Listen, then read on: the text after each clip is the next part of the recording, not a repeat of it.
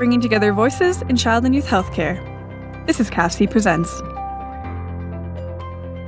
CAFC would like to thank the following member organizations for their generous support of our knowledge translation activities: the IWK Health Centre, the Children's Health Foundation of London, and the McMaster Children's Hospital Foundation.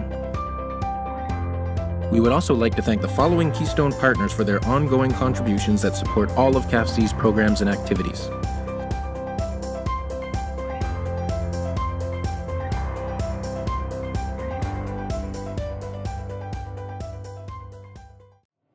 And hello everyone, and welcome to today's episode of CAFC Presents. My name is Doug Maynard, and I'm the Associate Director at CAFC, the Canadian Association of Paediatric Health Centres.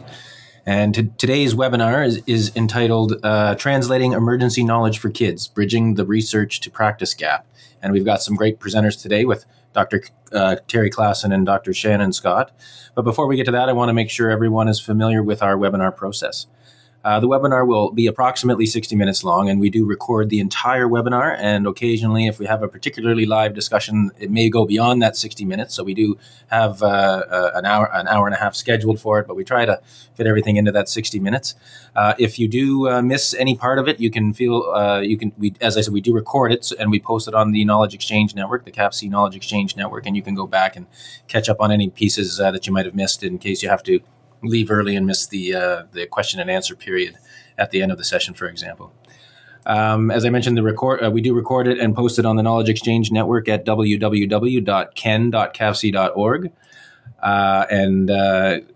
That usually takes us 2 or 3 days to get that information up onto the site. You can see the page in front of you there, which is where all this information will end up, including the recording. We will post presentations if they are made available. Often we do have researchers who do present tables of what might be unpublished data that they're not able to share at this time, and we may post information now. We may post information in the coming weeks or days or months, or some of it we may not be able to post at all. So you can always pay attention to that page on the Knowledge Exchange Network, and for any of the information that you might want following this webinar. We do take questions, and for that, we ask you to type your questions into the box that is in the control panel, usually appearing on the right-hand side of your screen. I always suggest that you type your questions in as you think of them. Don't feel you need to wait until the end when we call for questions. Feel free to type them in at any time. We sometimes have opportunities within the presentation or between presenters to answer a few of the questions. So, as I said, type them in as you think of the questions. So with that out of the way, it's now my pleasure to not only introduce two of our speakers for today, but to also introduce you to TREKK, which is a knowledge mobilization initiative funded by the Government of Canada's National Centres of Excellence project or program. And Dr. Klassen will be telling us a lot more about what TREKK is all about. It's a great opportunity to bring some really excellent work from across the country through the program for the networks of centers of excellence. We have partnerships with a number of networks of centers of excellence, including many of you might be familiar with NeuroDevNet, the Brain Development Center of Excellence, and the Children and Youth in Challenging Contexts Center of Excellence. And we're going to be having some more webinars with them in the future, so keep your eyes open for those coming up in the coming months. And now it's my pleasure to introduce the CEO and Scientific Director for the Manitoba Institute of Child Health, Dr. Terry Klassen. And he's also an Associate Dean at the Faculty of Medicine at the University of Manitoba, and the Academic Director at the George and Fahey Center for Healthcare Innovation. And I'm sure many from the CAFC audience know who Terry Klassen is. He's certainly no stranger to CAFC, to the CAFC conference. He's presented many times and has participated in much of our work over the last number of years. It's also my pleasure to introduce Dr. Shannon Scott, who's the Canada Research Chair for Knowledge Translation in Child Health and is an Associate Professor in the Faculty of Nursing at the University of Alberta. So without any further ado, it's my pleasure to hand the virtual podium over to you, Dr. Terry Klassen. Okay, thank you very much for that kind introduction, and certainly the reason TREKK exists is because of a great partnership with CAFC. So as the TREKK stands for Translating Emergency Knowledge for Kids, and what we're going to do in the next 50 minutes is I'm going to sort of give an overview of TREKK for the first part, and then Dr. Shannon Scott will have some very new and fascinating results on a pan-Canadian needs assessment of what people said they need for delivering care in the emergency department. The TREKK, of course, this only happens because of a wonderful team, and it's my pleasure to work with my 4 co-directors. Dr. David Johnson leads the knowledge translation part from the University of Calgary. Dr. Mona Jabour from CHEO and University of Ottawa has been in charge of clinical pathways. Dr. Lisa Hartling, who's a colleague of Dr. Scott at the University of Alberta, is leading the knowledge synthesis part, and you'll hear a lot more from Dr. Shannon Scott on the knowledge needs assessment.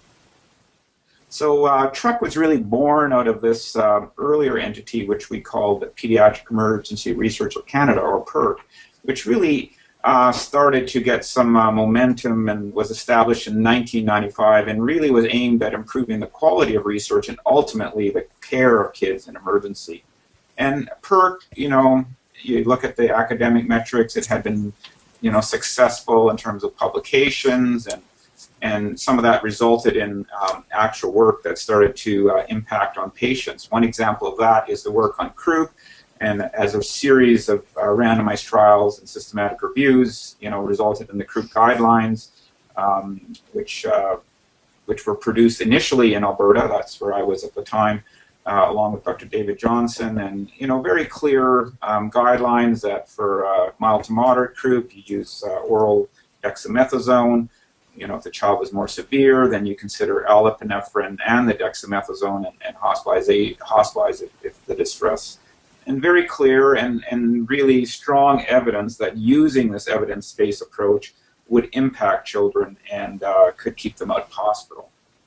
But the real tragedy, part of the thing with this is that if we had been going after knowledge in a systematic way and synthesizing it, we could have, 30 years earlier, we really known this cumulative meta-analysis shows that when that bar with the line in the middle, once it crosses 1 to the right side, it shows that we know that steroids are better than placebo. And this could have been known back in 1966 if we had been doing knowledge synthesis and putting the evidence together. But it was only when Carey's meta-analysis in 1989 actually was produced, it showed that for children hospitalized with croup, this could, steroids would result in a shorter hospitalization, reduced probability of intubation. So this just showed, we have to be more systematic. We have to be on top of this, because that's a 30-year gap in which kids missed out on an effective treatment. And, how many kids were hospitalized or suffered the ill effects of croup? So that was, certainly the thinking behind TREKK. And this then even came out of the PERC was Candice Bjornsson from Calgary. Just a single dose, even for mild croup, could keep kids out of hospital, and was really pivotal evidence in the whole thing. And then, of course, we took this evidence even further and started to say, well, we now know the effectiveness, we have clinical improvement, reduced probability of hospitalization. With that New England Journal article, we also looked at the cost effectiveness, shown that using steroids costs less per patient. And then we started to say, well, we have to start to embed this in a more user-friendly way. And on the right side, you see the creation of storybooks, where we're embedding the evidence in narrative in terms of trying to understand it from, a parent who experiences croup, not only the emotional context, but what is evidence in context of the patient and family's life. And, we've done a randomized trial showing some effect of that intervention. And now TREKK is actually taking that and trying to put these storybooks in a digital context, saying, maybe that's the next step in evolution. So you can see that now within that, great evolution of evidence. This slide is kind of a wake-up slide. It shows this came out of evidence that we've done in Alberta, showing that hospitals that are low volume, that's hospitals who do not see a lot of cases of croup, they don't tend to use the evidence base. It's 22%, as compared to the high volume. These are hospitals that see a lot of cases of croup, much higher use of the evidence-based intervention, 62%. And then we can move to the far right of the screen, and you can see that the low volume hospitals, much higher probability of being admitted because they're not getting the evidence-based intervention, and the high volumes, the opposite exists. So this was very strong evidence that if you're seeing a lot of cases, you may be, at least in the example of Croup, you definitely are using more evidence-based interventions. So that, really was behind TREKK to knowledge mobilize to ensure that all hospitals could benefit from that. Parallel to this, also within the international context, we brought together the 5 pediatric emergency research networks in 2009 under the umbrella of Pediatric Emergency Research Networks. And this then becomes a global context of the evidence being produced, 3 million ED visits around the world. And so we suddenly have this great production of evidence, but where is the evidence going? And you can see that this is the coverage of PERN around the world. There are obviously pockets of the world that don't have established emergency departments, and we've started to work with some South American groups to help them get established.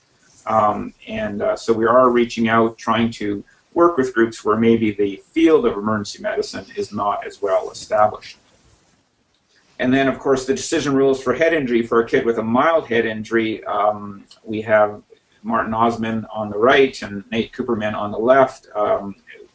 Within the PERN network, we have the American rules for mild head injury and the Canadian version. And what the telling point of this is that for the US rules, it was who does not need a CT, whereas here in Canada, Dr. Osman and the CATCH rule asks who does need a CT. So you can see how evidence and context becomes very critical. And this was the first iteration of the CATCH rule in terms of which children would require a CAT scan, whether you're looking for neurological intervention or for looking for something to be found in the CT. So you have this PERK and PERN, important role in producing the evidence with clinical care. But we know that in Canada, 85% of the pediatric emergency cases are actually managed in general EDs. So that, to us, was really the motivating, the call to action that created TREKK.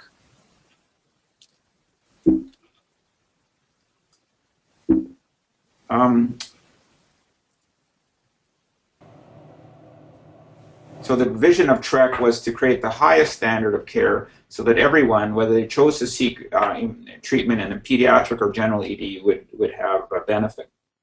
And we created a structure and the various, divided Canada into the different nodes.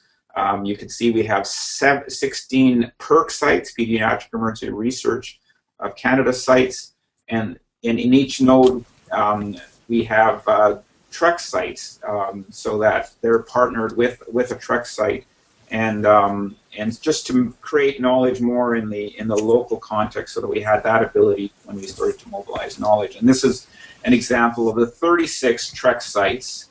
They're in the pinkish, and you can't always see the PERK sites in the light blue, and this includes 9 provinces and 1 territory. And we try to get a flavor of community sites, rural sites, urban EDs. On average, they see about 10,000 child health visits a year, but some may see as few as 1,000. So then thinking back to the low volume hospitals, some see 39,000. So that would be a high volume hospital. And on average, about 20% of their visits were pediatric. And we talked about the partnership, and it really is around facilitating communication and knowledge mobilization. And the strategy for the knowledge mobilization, and this is where you're going to hear more about the number 1 piece, is determining the needs of our sector. We did not go in this assuming we knew what people wanted and what they needed within their context. Now that is perceived knowledge needs, and we are working with our prioritization committee to also try to understand unperceived knowledge needs, knowing that people may not always know what they need to know. I mean, most often they do. And for that, we're using things like, cases that have been closed for the Canadian Medical Protection Association, or we have referral. We have from Alberta, we have a large data set of why kids are being referred from general EDs to pediatric EDs. And so that is what's layering in to add for the unperceived knowledge needs from our knowledge assessment. using the knowledge synthesis group, we're saying, well, what's out there? Where is the evidence? And how does that map to the knowledge needs? And then we're starting to work with the mobilization phase and really trying to assist general EDs in the access, adaptation, implementation of this new knowledge. And of course, 4 is to make sure that TREKK is not just a 4 or 7 year grant, that it becomes an entity that really is having and impacting the quality of care across Canada. So I think we can stop for questions, but this is also the transition point to move to Shannon's presentation around the knowledge needs. All right. So there haven't been any questions typed in yet, so that's my chance to remind the audience to do. Please do type your questions in, as you think of them, and we'll hand the presentation over to Dr. Scott.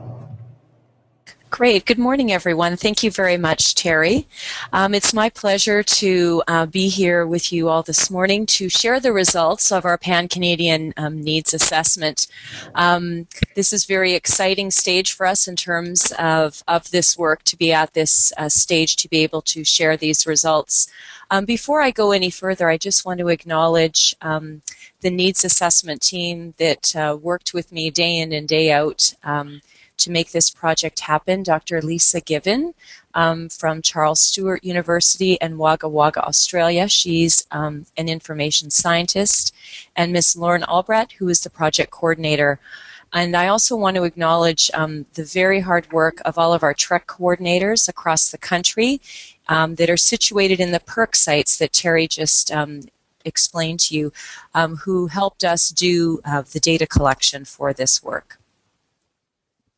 So as Terry mentioned, the purpose of the needs assessment was to understand the information needs and preferences for knowledge mobilization amongst our receptor communities.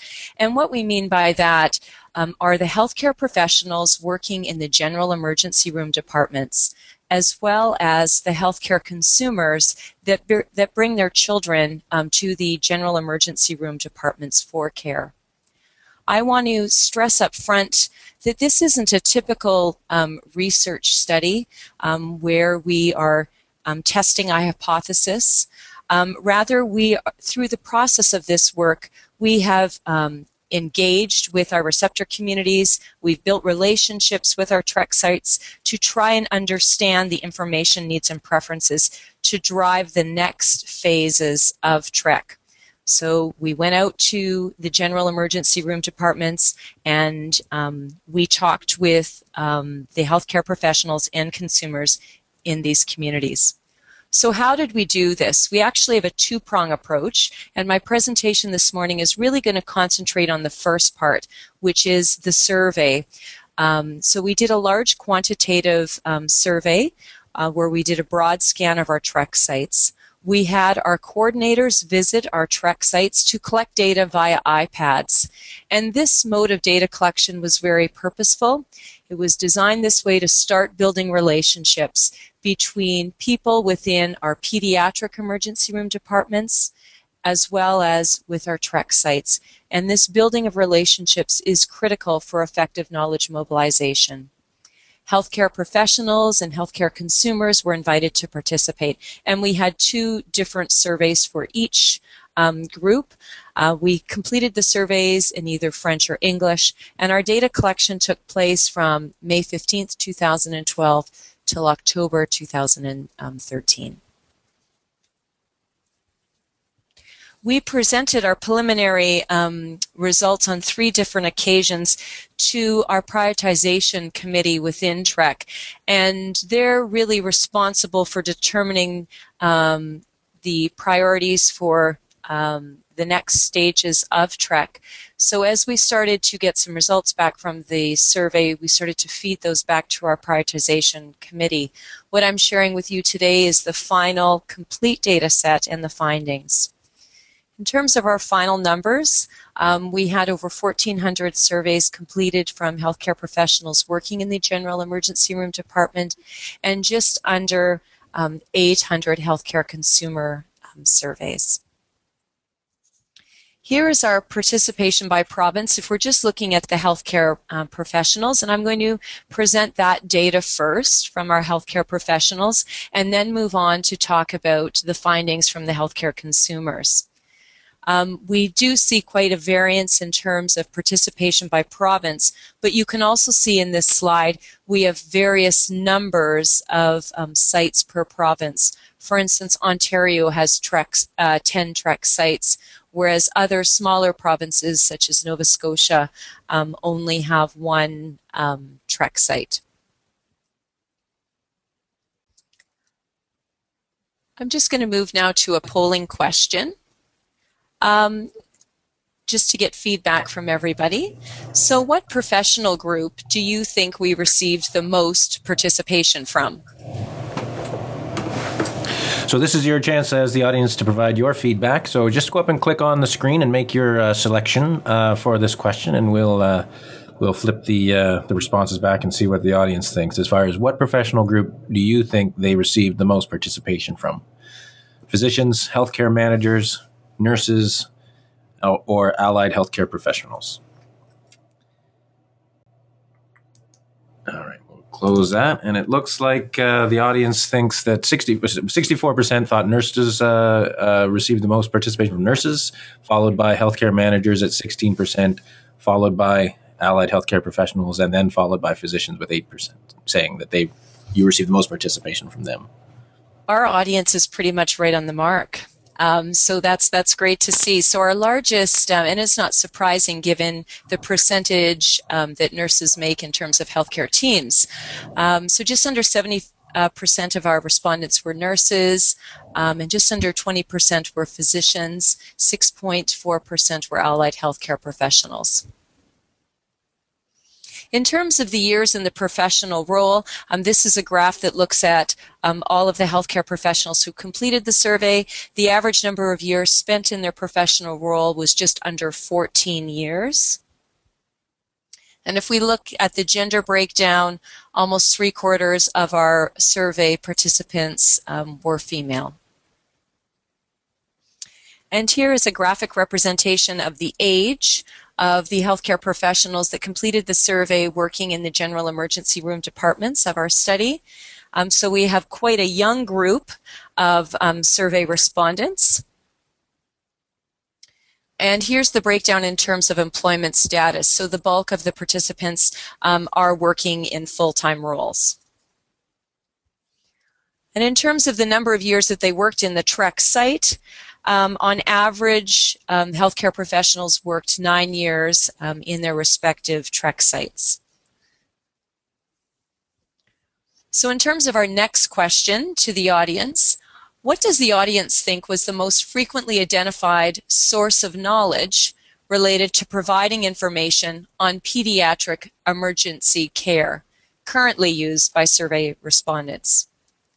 Is it professional development opportunities, talking with colleagues, printed resources, or visiting specific health or medical websites? A couple more jumping in here. All right, so we'll close that off, and then we'll share that.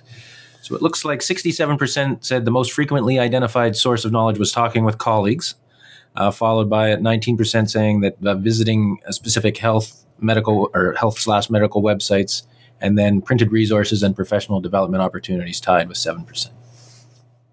That's great. So that very much mirrors what our respondents from our survey said. So I'm just going to share with you the results here. So this is the complete sample, irrespective of being broken down by a province, site, or discipline.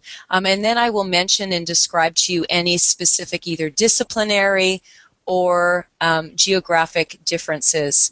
So in terms of how people currently normally find information they need in order to work with children seeking care in the emergency room department, the most frequently identified source was talking to colleagues. The next most frequently identified source of knowledge was visiting specific health websites, followed by professional development opportunities, and then using the internet and seeking printed resources. An important disciplinary nuance is when we looked specifically by discipline, over 90% of physicians, their top reported approach for finding information about kids was in terms of visiting specific medical and health websites. So that's critical for us as we move forward in terms of TREKK. We also asked healthcare professionals how they assess their abilities to locate, assess, and use reliable clinical information or evidence to provide the best care to children in the emergency room department. And this is particularly important for us in TREKK to ensure that the approaches we use for knowledge mobilization in the future phases of TREKK fit with the current information sources as well as the skill sets that healthcare professionals currently have. So if we look across this, in terms of top reported abilities to locate, assess, and use different types of sources of knowledge, specific medical and health websites was the most highly rated information source. Also, sorry, I just wanted to draw some attention to the fact that if we look at something such as social media tools that ranks quite low, that would be critically important for us at TREKK to understand then that we would have to provide a way to enhance healthcare professionals' use of their skills in terms of that. So it's really important for us to get a sense that people quite highly rank their ability to find, assess, and use information from websites. We asked healthcare professionals which electronic devices they use to look for new information at work. And we asked about specific electronic devices. In terms of this, over 90% of healthcare professionals use a desktop computer. We were very surprised that over half of healthcare professionals working in general EDs used a smartphone also to look up information. Now, when we drill down and look at some different geographical differences, it's worth noting that up in the Northwest Territories, 87.5% of our respondents reported using a smartphone to look up new information at work. As well, out in the Maritimes, we had reports of over 70% using smartphones as well for locating new information. And this is really important for us as we move forward to ensure that if we are going to be offering information on the web, that it is going to be able to be searchable and located, and we can get it through smartphones because there's such a high percentage of our participants using these devices. From a disciplinary standpoint, this is also very interesting. 71.4% of physicians noted using a smartphone at work to locate information, 100% of residents, and 87.5% of nurse practitioners also were using smartphones to locate new information at work. So going back to the audience, on average, how many hours per week did our survey respondents indicate spending on looking up or finding new information on providing care to children? Just under 2 hours a week, more than 4 hours a week, less than 30 minutes per week, or the final response is about 1 hour per week. All right, so we'll close that off and we'll share that. So the majority are saying just under 2 hours a week, and another 30% are saying about an hour per week. Absolutely. So if we look just specifically on the amount of hours per week do they spend reading or finding information specific to caring for kids in the ED, which is represented by the blue line, our average was just under 2 hours per week. Now that may seem insignificant to the audience. However, if we begin to consider what this means in relation to the 2,575 healthcare professionals represented in our TREKK sites, if we look over the span of a year, that equates to over 260,000 hours spent looking for information related to how to take care of kids in the emergency room department. So that is not an insignificant amount of time spent annually by this large group of healthcare professionals. The red line is actually how many hours per week do they spend time reading or finding information overall in general that is not specific to taking care of children in the emergency room department. And this slide represents the variance across the different disciplines. We did have a few outliers here. You could see with some of our nursing assistants. There was only 7 of them, but there were 2 of them that actually had very high reported number of hours working, spending looking up information. So we're not quite sure if they're going back to school or what the case is, but they certainly had a high number of hours spent looking for information. Residents as well, not surprisingly, were spent a lot of time every week looking up new information. But if we look at the red lines, we see anywhere of a range from 1.4 to 3.78 or 4.29 hours per week looking up information related to caring for kids in the emergency room department.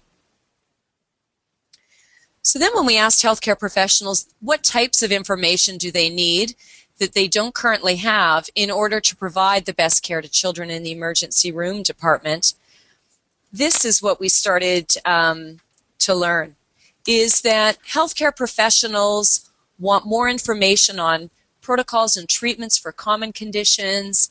They want evidence-based clinical pathways and clinical practice guidelines, and they also want evidence-based information on new diagnoses and treatments.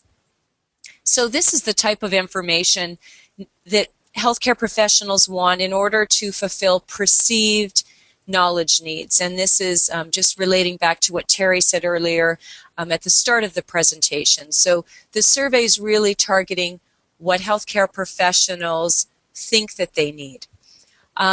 Some disciplinary nuances is that 81.9% of physicians reported wanting evidence-based clinical pathways and clinical practice guidelines, and 76% of physicians wanted protocols and treatments for common conditions.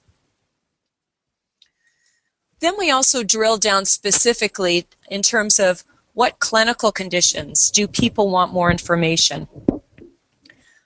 So in our survey, we presented quite an extensive list of the top reported conditions or reasons for children coming to the emergency room department based upon prior research. As well, we also had some free text boxes for people to indicate specific clinical information needs.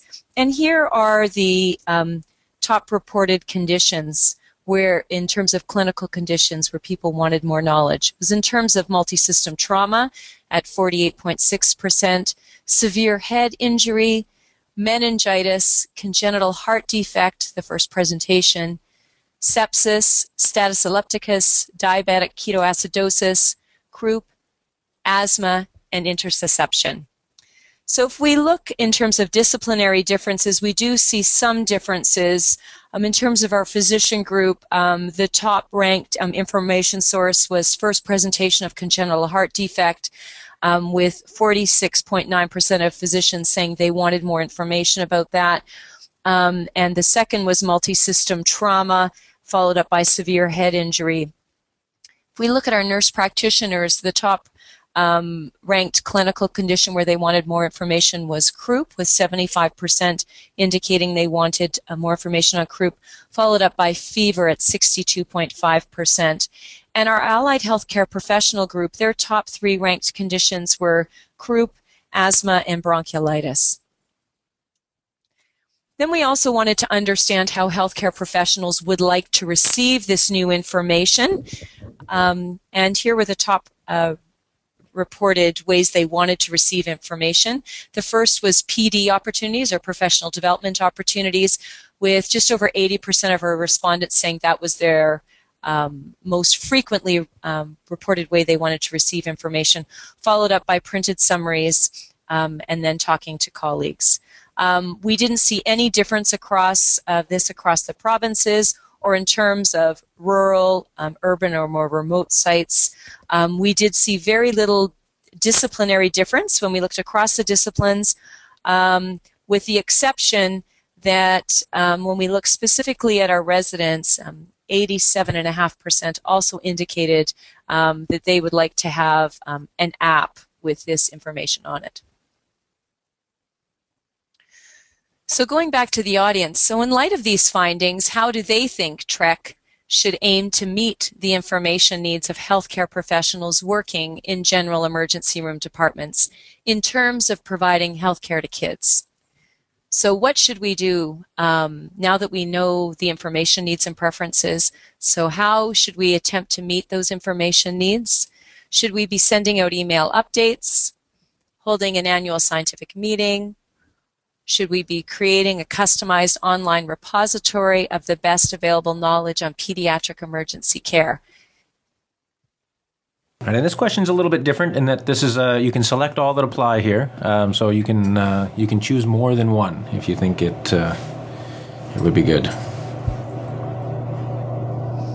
And also, we hope that this question can spur some discussion at the end of the presentation in terms of next steps. All right, so we'll turn that around, and it looks like by far most people want, 93% of the people want a customized online repository of best knowledge. Email updates is quite popular at 46% saying that, and then an annual scientific meeting getting 21% of the votes. That's great to hear. So hopefully at the end we can have a further discussion on that point, and maybe there are some other ideas of ways that we can start to meet the information needs. I'm going to quickly shift gears and just show you a glimpse into the healthcare consumer data. Here, this first slide is just a representation of where the consumers that participated in the survey, what part of the country they came from. So we had very large participation from British Columbia, as well as from Ontario, Quebec, Alberta, and we did have some response out in the Maritimes. The bulk of our healthcare consumer participants were female. And in terms of the age range of our parents, we see a nice breakdown here, with the peak being between 35 to 39. The highest level of education, and this is critically important for us as a network as we move ahead and we start to develop information and knowledge tools for parents. We want to be sure that these tools are appropriate for the audience.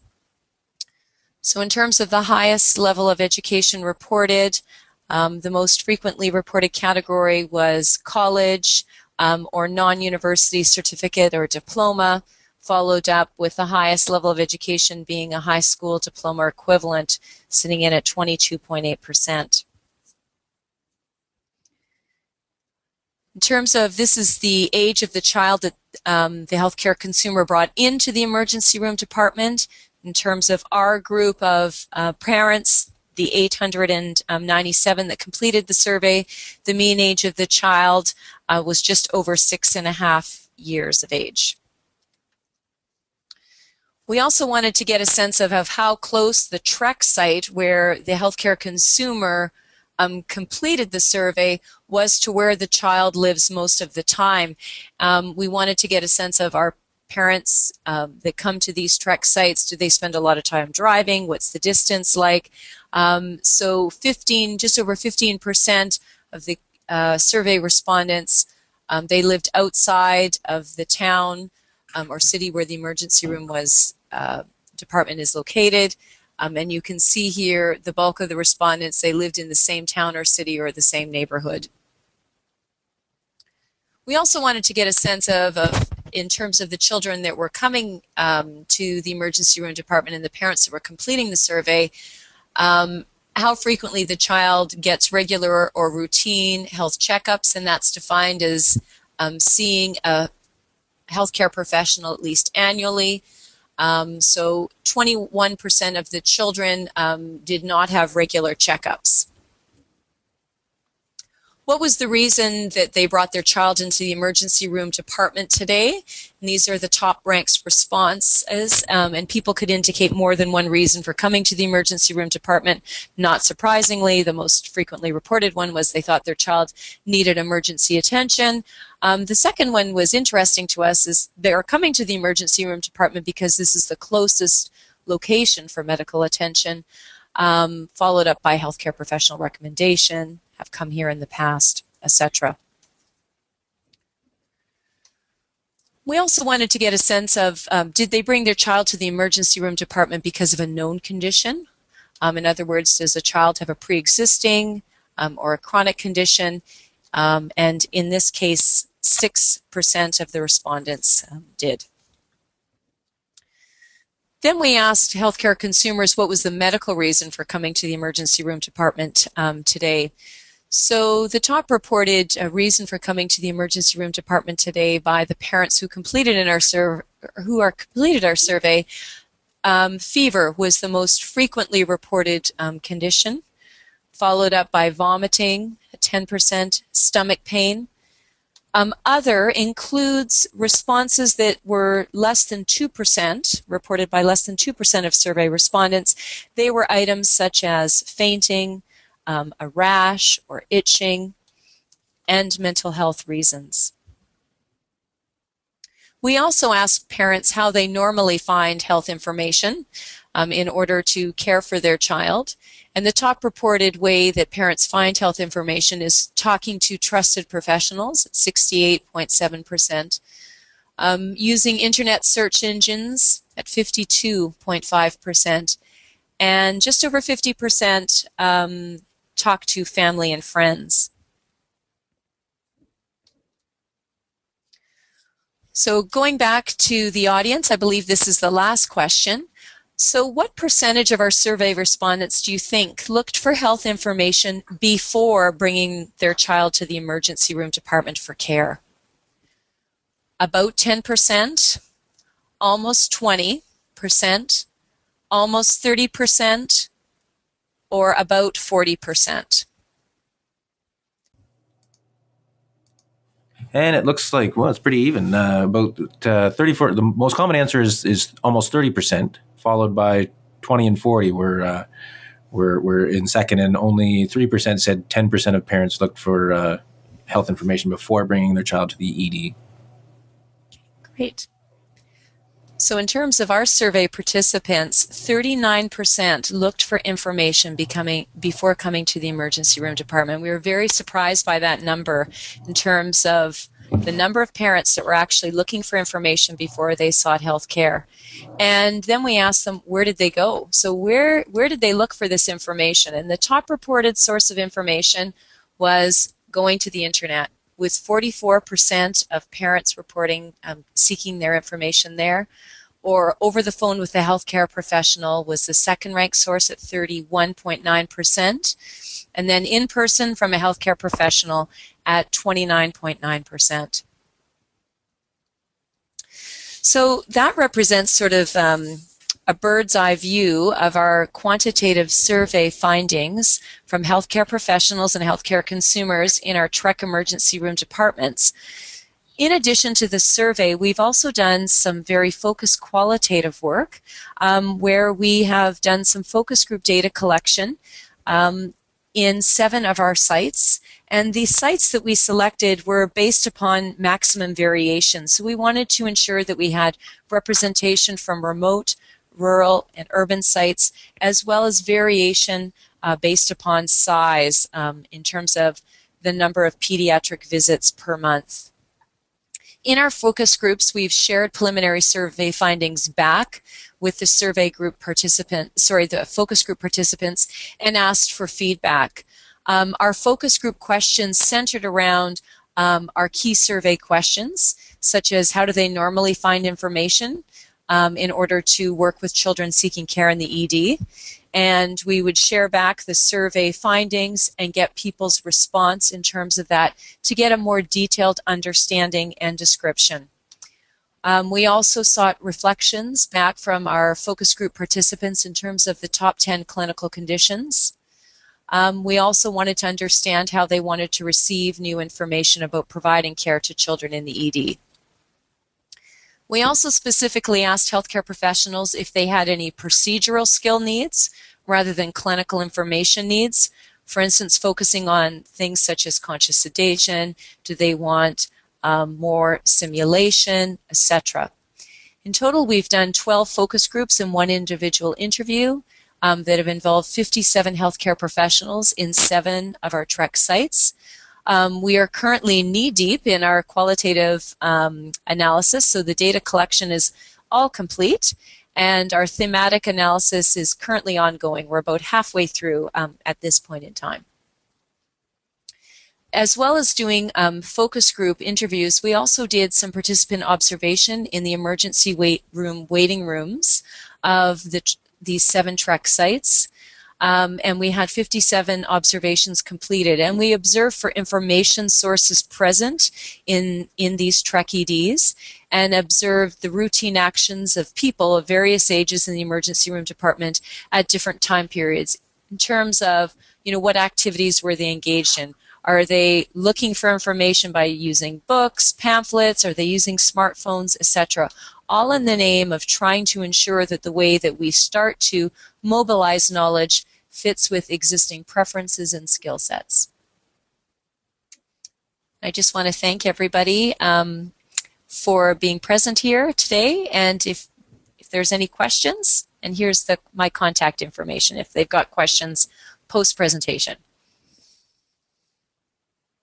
Thank you very much. That was a great presentation. And we do have a number of questions here, so if we can make sure that Dr. Klassen is back online as well. The first question came in way back at near the beginning, or is related to your presentation right near the beginning, Dr. Klassen, where Arlene is just asking for clarification. She was wondering, are any pediatric specific, like PEDS only emergency departments part of the TREKK group, or is the network just for general emergency departments? Right. So that's an excellent question. So, the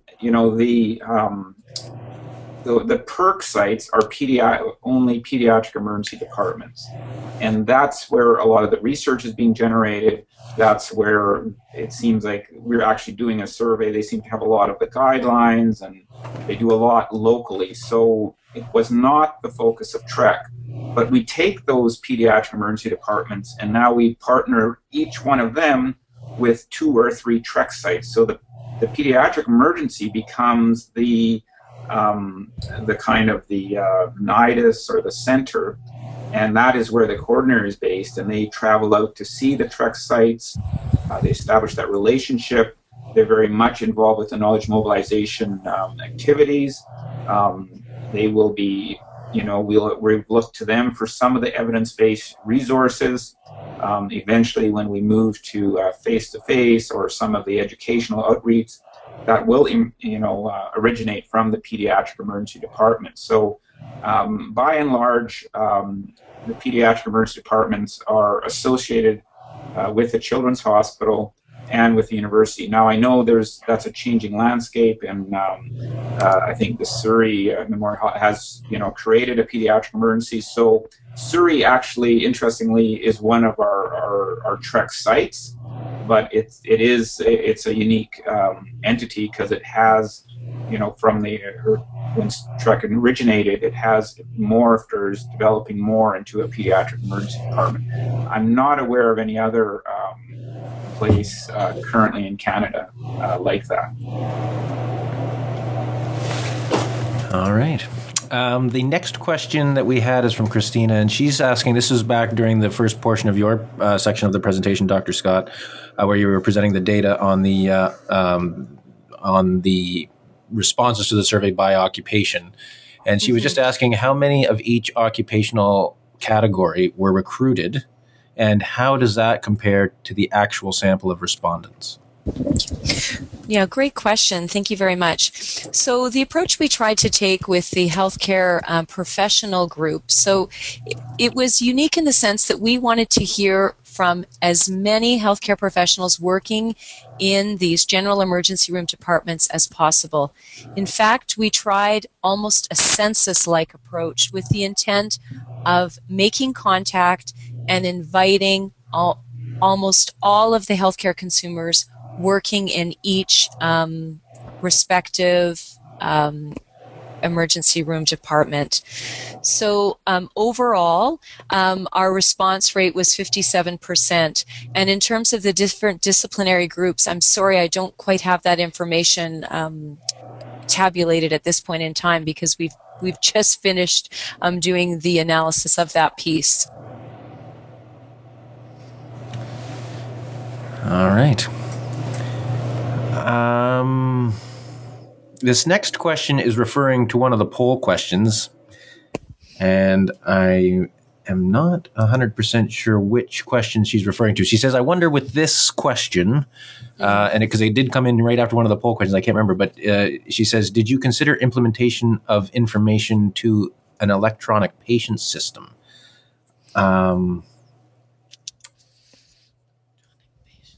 Rianne, if you how do you want to get your knowledge or information, right? That poll question. So that's like decision, as I understand it, that would be a decision support where you make an order and the thing pops up. It's embedded in the electronic health record. Mm-hmm. Right. Was that considered part of as an option or part of the strategy? Your knowledge mobilization strategy is engaging with the electronic patient system or order sets process or anything like that? So in terms of that piece, at this point in time, no, because we're working with so many different emergency room departments across the country, which all have different information systems, etc. And we're trying to implement a national approach or a national strategy. I don't know, Terry, if you wanted to add any more to that. Right. Well, I mean, I think obviously, we're very open, and it's all about adaptation to the local context and that. So it wasn't, and we're just now developing the knowledge mobilization strategy based on the knowledge needs assessment, the unperceived needs, and the information we've gained about these sites. So I wouldn't rule it out in the future. And certainly, patient order forms have been part of the discussion. I mean, part of it is, even though we're funded by the NC program, it is a limited envelope. So, that's a very grand idea that someday, with sufficient funding would be wonderful because that will be the future of healthcare at some point. I would just say it's probably not going to be part of the first phase. It is on our radar screen, but you'll have to figure that out as time goes forward. All right. The next question is, she's suggesting it would be interesting to see how many of the parents brought their children to an emergency department because a clinic was not available. Was that considered at all? It was not one of the options, and not one of the options in the survey. So, of course, you're constrained in a survey with the responses provided, but in some of the free text boxes where parents could, type in more information, that is possible that parents could provide that response there. But we certainly, at this point, we're not linking that back to clinic availability, etc. Rianne's asking if you could both elaborate further on what current implementation strategies are for disseminating the knowledge, and are there studies running on evaluation on its effect? Right. Well, I can take the first go with that. So Dr. David Johnson and Dr. Mona Jabour have been developing that strategy. And it certainly is attempting to address the top 10 areas that have been identified along, layering out the unperceived knowledge needs. We are, I guess the concept, and I think a future CAPC webinar will get into more of this detail, so I can just whet your appetite today. But it's the concept of a knowledge pyramid. So at the tip of the pyramid, you have what a lot of healthcare providers want, just the bottom line. When I go to the patient, what do I need to do? But that pyramid allows you to explore. We know, some say, well, no, but I want to know which practice guidelines or which systematic reviews that was based on, or I'm really keen and curious. I want to drill all the way down to the primary. And that knowledge pyramid allows that discovery. But if you're just the bottom line person, so we have 3 prototypes of those knowledge pyramids, and of course now as how do we present it, and online, and downloadable to your phone, and printable on a page, and that sort of thing. And then, of course, how does that tie in with an educational intervention? Because we know that people also want that, right? They want that ability. So we're developing the educational strategy around that piece in terms of how best to, allow that contextualization, that using more than just putting it out there to make people aware, to help them understand, help them to put it in their local context. Now, was there a second part to that question? There was the piece about evaluation. Mm-hmm. Right. So, I mean, one of the things with the NCE is they don't allow you to do what we call, in quotes, research. So we have to have been very careful.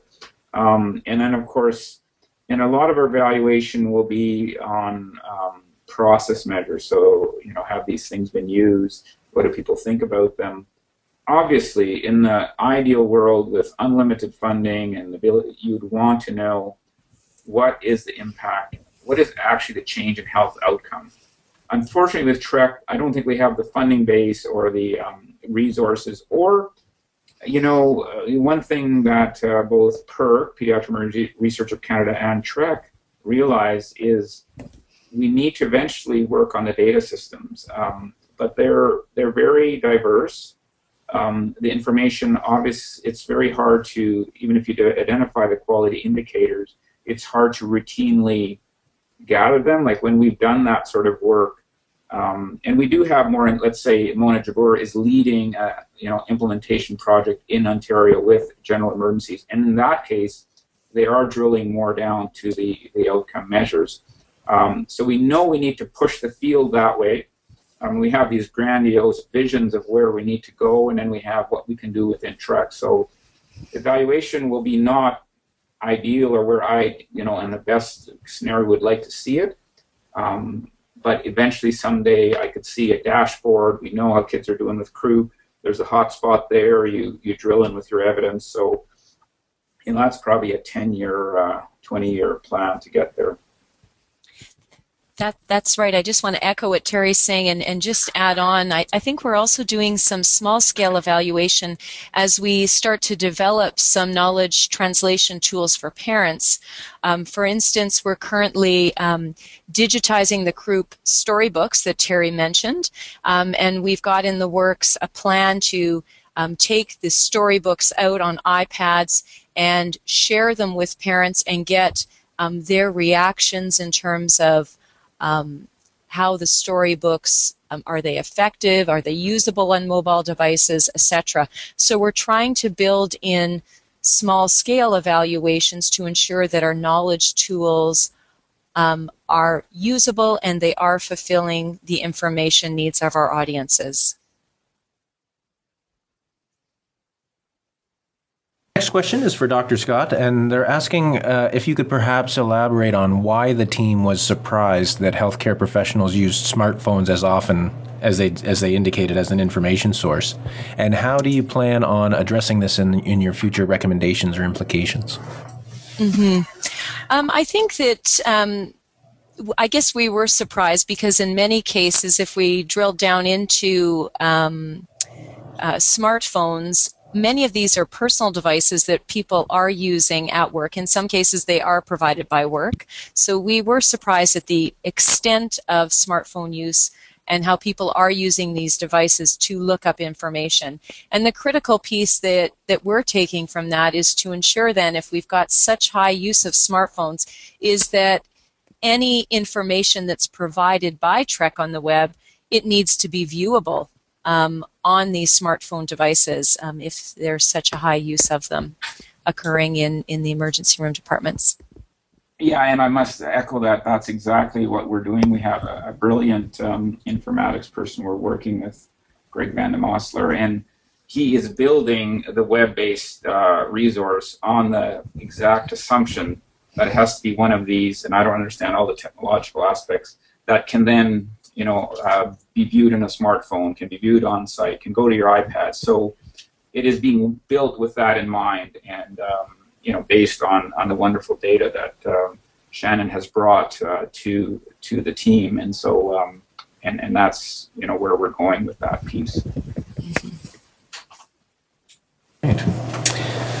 I think that's the last of the questions that have been typed in so far. So we'll give people a chance to, if they have any last, burning questions that they want to add to the discussion. But while we're waiting for that, I'll just ask one of my own. I found that interesting where you asked a question about how you would assess your abilities to locate, assess, and use reliable clinical information and evidence, et cetera, and how low social media ranked there. I mean, I'm not surprised. Healthcare is not a lover of social media, but I wonder, it'd be interesting. Do you have any plans to repeat that question? And I wonder if I mean, I think most people would assume that that's changing. Younger clinicians and healthcare practitioners coming in that are more comfortable with social media. But I wonder if that's actually happening, or if that's something that people think might be happening.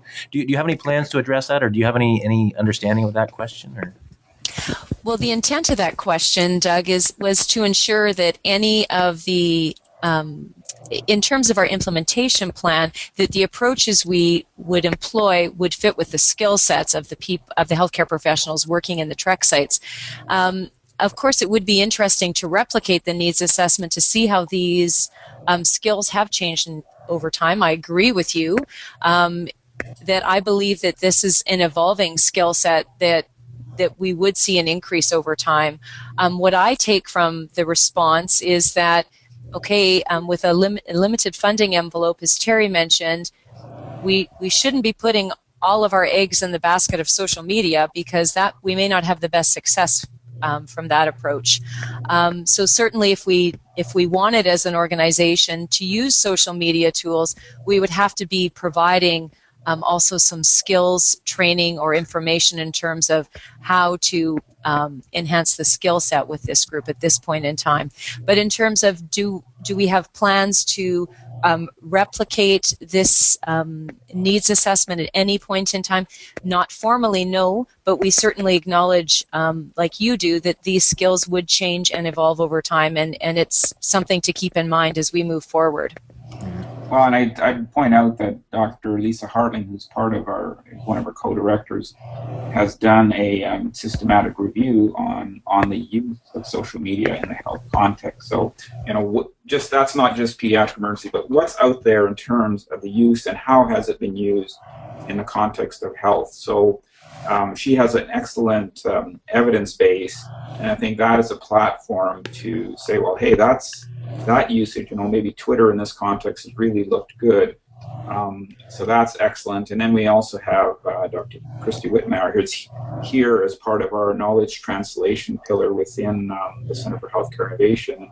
One of her strong interests is this use of social media, and she's done with a pediatric surgeon some really interesting and innovative work in the area of Hirschsprung. So we have people in the TREKK community who would allow us to, explore or go into that. So right now we're just trying to, build some of the really more straightforward stuff.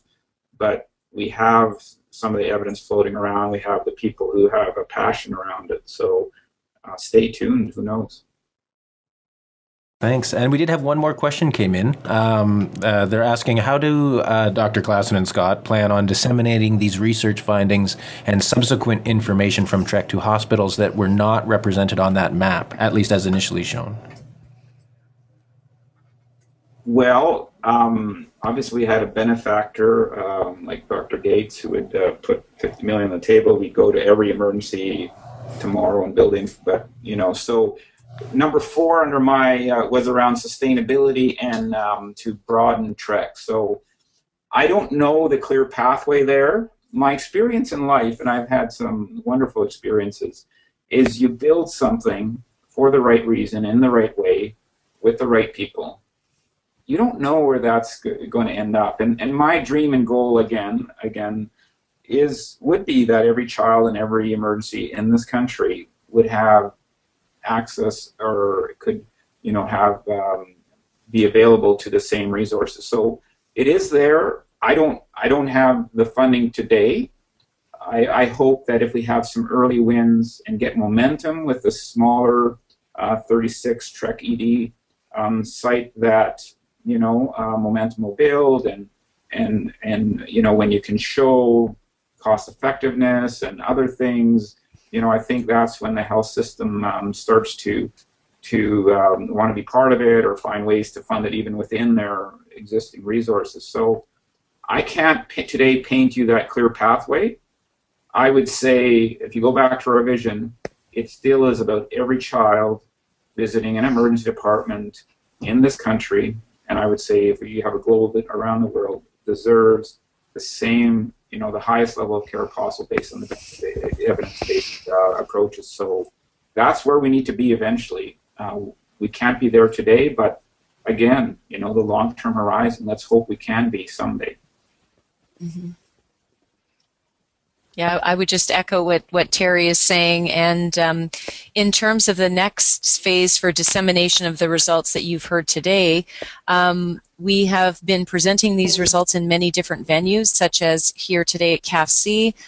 We are also going to be presenting the results at targeted emergency medicine conferences, pediatric and health services research conferences, and then starting with dissemination through publication as well.